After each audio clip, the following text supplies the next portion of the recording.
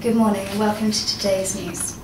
Piling on the pressure for the Big Six to cut energy bills further, Ofgem says currently energy companies could make an extra £37 per household this year as gas prices fall.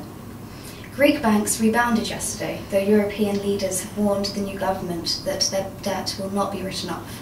Meanwhile, Germany succumbed to deflation for the first time in over 5 years, while in the UK, government borrowing costs hit their lowest level yesterday, and there are fears that Britain could also sink into deflation.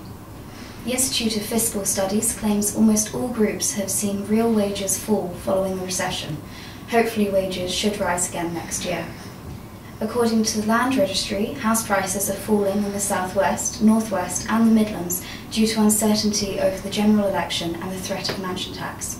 And finally, Westminster Council has rejected an application by the Qatari royal family to knock through homes to create a lavish £200 million 17-bedroom palace because of the borough's homes shortage. Thank you.